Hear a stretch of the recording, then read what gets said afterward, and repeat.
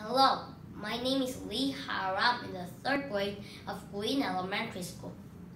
Let me tell you about the topic, how to be an eco-hero.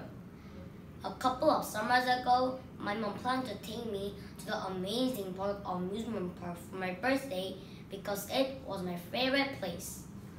I was so excited. There's no flying dust in the sky and it was a perfect day. We were almost there and I was so eager. Then a message appeared on my mom's phone. It was terrible. The flying dust was awful. So we immediately turned around and went home. I was shocked. It was all because of the factories. It was so frustrating. I was worried and wondered what if that kind of problem happens again. I thought about why this disaster is happening. Flying dust is caused by our insistence of using cars and buying products from the factories.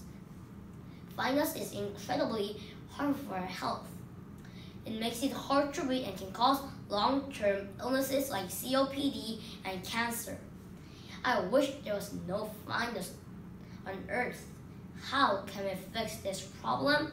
It may not be as difficult as you think. First, we should walk or ride a bike when we are going somewhere nearby because cars produce carbon monoxide and is harmful to the earth.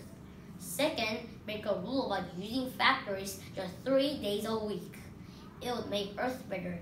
If a factory disregards that rule, that factory should be shut down. If we respect these rules, the global warming would decrease and life will be better.